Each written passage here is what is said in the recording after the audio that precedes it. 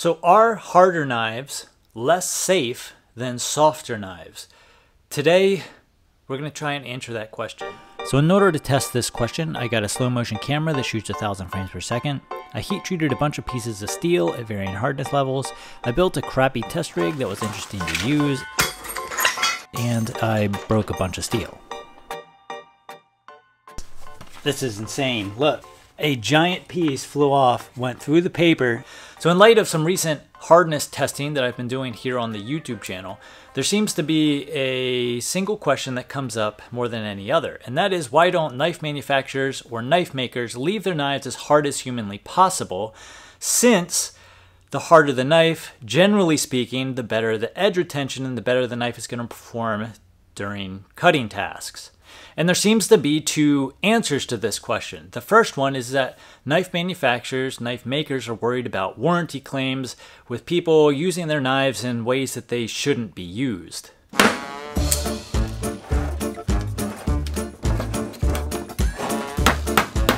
The second one is that harder knives are much easier to break, in which case they would become much less safe for the user and bystanders. Now that kind of got me thinking, which usually isn't a good thing, about, how safe or unsafe is a knife when it breaks?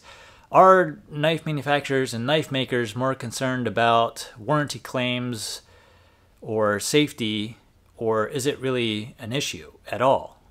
So let's break some stuff.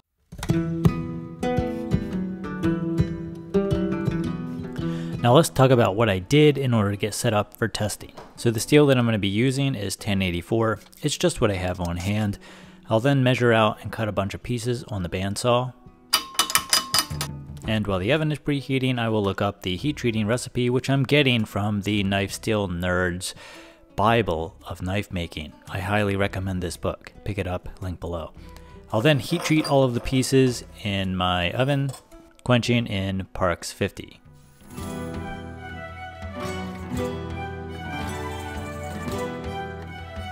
I then labeled all of the pieces in the order that they were quenched, and flattened both sides of each piece on the grinder, being extremely careful, very, very careful, to not heat the pieces up in any way. I then ran 1 million hardness tests, and took an average for the average result for each piece. I also monitored oil temperatures during the quenching, which gave me some interesting results. After testing all of these, number 2 seemed to be exactly the same. I mean, exactly. I got a lot more, well, I say a lot, like, you can see here, just a tiny bit of variation in the first batch, and then the third batch was also consistent. I did not preheat the oil, so potentially that could be giving us some inconsistencies, but that's a topic for another video. I then tempered some pieces. The first one was left completely untempered. The second one was tempered at 300, and then the rest of them were tempered in 25-degree increments ending at 450 degrees. I then ran another 1 million hardness tests, took an average, and labeled each piece corresponding to its temperature. And it's now time to break some steel. First piece goes in is the completely untempered piece, straight out of the oven. Wow. So I'm always amazed at how hard it is to break completely untempered steel. This is a pipe wrench, and it took all of my 150 so pounds in order to break it. Now, if you're watching closely, you will probably notice that there were some significantly sized pieces flying off of there fairly quickly. So now let's look at this frame by frame, and you'll notice right there you can see a piece flying off into the background. So I did some basic calculations here, and judging by the amount of frames that it took that piece to move the distance that I approximated it moved, it was moving in the neighborhood of about 83 miles per hour.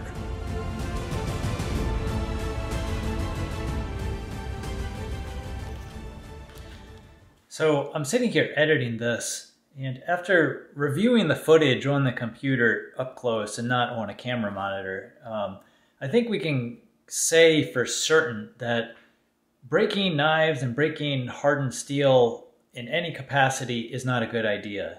We're going to get a little bit more data here in a second as we move along in the video, and we'll get a little bit more accurate speed readings on how fast these pieces are moving. But we can say at this point that having your knife, you don't want to be anywhere near a knife when it snaps. I then ran the same test a couple more times on the same untempered piece. The second time, nothing much happened. It just sort of shattered in a couple of pieces, and then we got something else.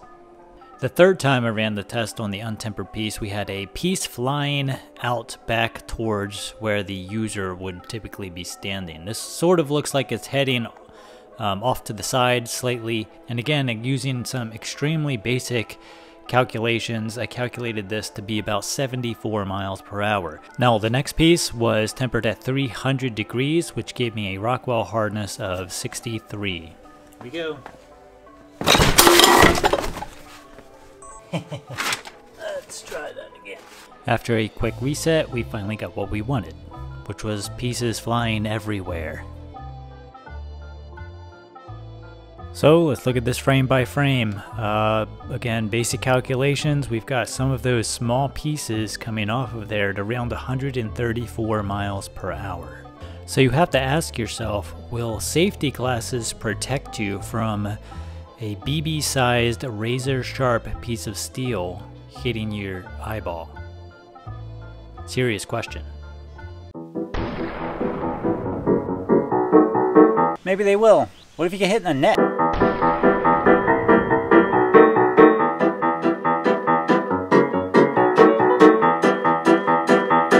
Okay, so this one is tempered at 350, and this is 61.8 Rockwell. Hopefully we can break this. So this was really interesting. It's almost like the thing exploded. I mean, the amount of energy that is put into a tiny piece of steel and then released in such a short period of time. I mean, these tiny little pieces are flying off of here super fast. How fast are these extremely tiny pieces moving? Try approximately 334 miles per hour. Yeah.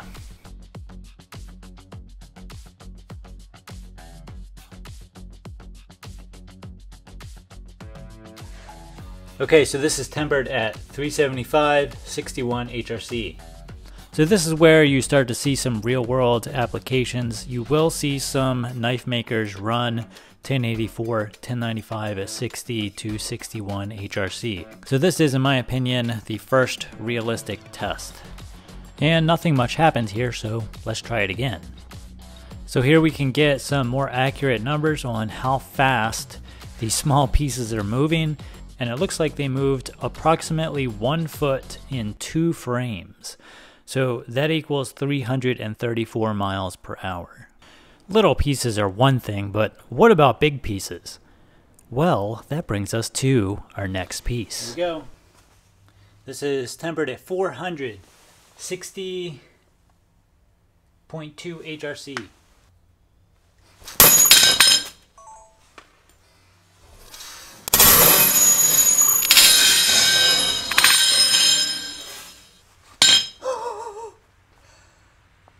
What? Okay, are you ready for this? That was a razor-sharp piece of steel heading in an unknown direction at about 45 miles per hour. So this piece was razor-sharp, and it would be approximately the equivalent of someone throwing it at you. A giant piece flew off, went through the paper, went clean through my photo booth, almost went through the back of this backdrop here, and I found it right there. So this is where most knife makers run this steel. Tempered at 400 degrees gives approximately 60 HRC. I don't believe there's any reason for concern, as you can see just how far this piece bent before it broke.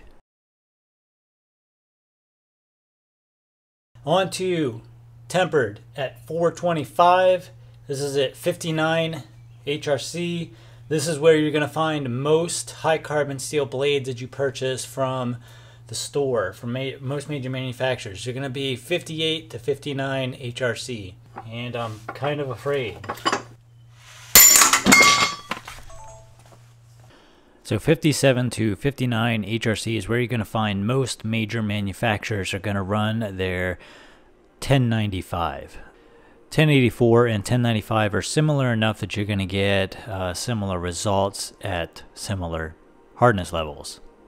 One thing that I'll mention is that I had to change my breaker bar setup to allow significantly more leverage on these pieces, because my old breaker bar just wasn't cutting it. I was literally standing on the wrench and they weren't breaking. So here's a shot of that. And the reason I ran over the camera there is to stop the recording. I only have 2 seconds to hit the button after it breaks in order to capture what happened. And our speed here is sort of irrelevant due to the way that it came out of the wrench rather than just broke off the piece, but we were only looking at about 6 miles an hour, so not a whole lot. So let's move on to our next piece. This is tempered at 450, 58.5 HRC. So some of these tests I had to do multiple times with the smaller pieces, simply due to the fact that I didn't get a reaction off of some of them. Some of them I missed the camera footage or whatever. So this is a smaller piece, so you're not going to see it bend as much as some of the other ones, but we did get a pretty good reaction. And again, due to the way that it came out of the wrench there, I don't think speed really matters, but we did only get about 8.8 miles per hour. Here's our last piece that we have prepared, and that is a 475 degree temper, and this one tested at 57.5. It's not uncommon to find a lot of knife manufacturers heat treating their 1095 to 57 to 59, so this is still in the range of what manufacturers are doing.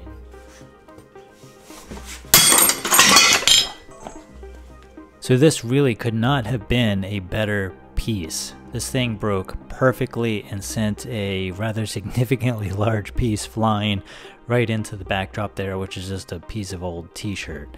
And the speed on this was approximately 56 miles per hour. So razor sharp piece of steel, 56 miles per hour.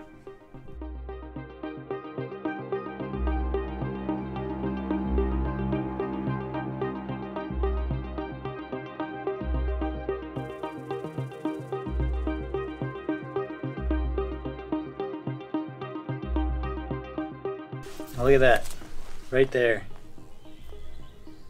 So that is what that piece did. So I mean, it actually takes a decent amount of speed in order to go through a free hanging shirt like this. So I mean, and that's pretty sharp actually. So that would not be a good day. So did we learn anything today? Did we answer the question? Are harder knives less safe than softer knives? Yes, I think that that's true. From a knife maker's perspective and from a knife manufacturer's perspective, yes, I do believe that that is the case. They are worried about both things, warranty claims as well as the knives being less safe. Now, even though the softer knives failed much more spectacularly, the harder knives failed much more easily. Now I think it's a whole lot more likely that your average knife user who's using his knife to do something they probably shouldn't be doing with it. Yo Bobby, got my bar stuck, what do I do? Got a knife? Is going to have a failure with a knife at 63 Rockwell versus a knife at 57 or 58 Rockwell. Ah, ants! A 9 or 10 inch long fixed blade knife, you could probably break that with your bare hands doing something you probably shouldn't be doing with it. Now that same 8 or 10 inch fixed blade knife would be probably impossible to break by hand if it was tempered down to 57 or 58 Rockwell. I had to use a 6-foot cheater bar attached to the wrench in order to break the 58 Rockwell piece. So when you're looking at doing things you're not supposed to be doing with a knife, most people are going to get to a point where they say, I probably shouldn't be doing this with my knife before the knife breaks at 57 or 58 Rockwell versus 62 or 63 Rockwell. Now, one thing that I also want to address real quick is we're not talking about apex stability here, because I know this is going to come up in the comments. Apex stability is how stable is that very apex or that very sharpened edge. Do you in fact have a better chance of chipping off or breaking that apex doing things you probably shouldn't be doing with a knife, with a harder knife versus a softer knife? That's not what we're addressing here. We're simply addressing whether or not the knife is capable of standing up to standard everyday wear and tear. Now, have I personally broken a knife doing something that I wasn't supposed to be doing with it? Yes, I have. In everyday wear and tear. So I think that this is a completely relevant topic here. Anyway, I hope you enjoyed the video. If you have any questions or comments, concerns, you know where to leave them. Hit the subscribe button and the notification button so you get notified every time I upload a video. This was not a cheap video to make, so I appreciate that. As well as, please hit the like button. It really helps out the channel. Thank you for watching, and we'll see you in the next video.